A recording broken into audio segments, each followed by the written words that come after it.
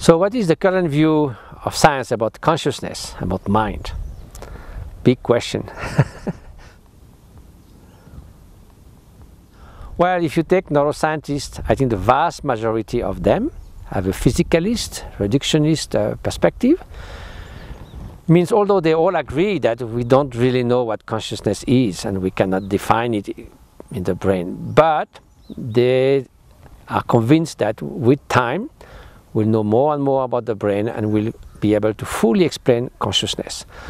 So in fact, some philosophers of mind, like Michel Bitbol and then Buddhist, of course, the philosopher, will say, well, what you do is to resolve the soft problem. It means to make correlation between the activity of the brain and activity of consciousness, but you don't really, well, that's what they say, show a causation that what you feel as experience is causing those phenomena, or if it's the brain that caused them. But the real question is like this. When you go to matter, if you go down and down and down, you come to quarks or particles or the quantum vacuum, and then you stop there. The Leibniz question, why is there something rather than nothing, you cannot answer that. It is there. In Tibetan we call chöni, that's the nature of things that phenomena do manifest. So unless you bring God or a creator, you cannot answer that question. Now, what about the mind?